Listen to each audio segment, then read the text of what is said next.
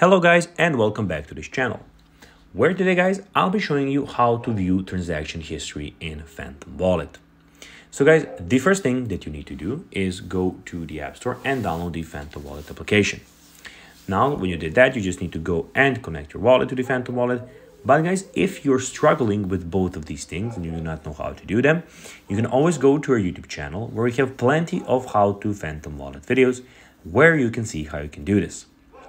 Now guys, that we got that out of the way, let's see what we actually have in front of us. So here, as you can see, we have the application where you can receive, buy, and send tokens, and we can also manage the token list. Also, here, as you can see, we have your account settings, so you can manage your accounts. We have preferences, security, and privacy, active networks, address books, so connected apps, developer settings, help and support, and about the Phantom application. Also here, we have your collectibles. So basically this is a search bar where we have your collectibles. At the moment, I don't have any, but guys, be sure when you have some, they will appear here. Here we can go and swap your tokens. So basically you can click here to change the positions. And guys, this is a recent activity where you can see all of your recent activity. Again, I don't have any at the moment. That's why this is empty, but be sure you will have some when you have it.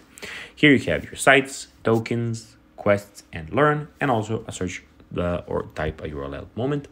And of course, now let's see guys how to view transaction history in Phantom Wallet. Navigate to your Phantom account and find the option for downloading your complete transaction history.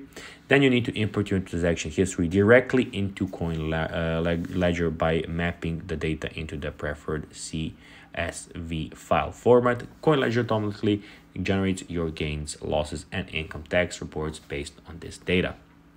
So guys, that is everything for this video.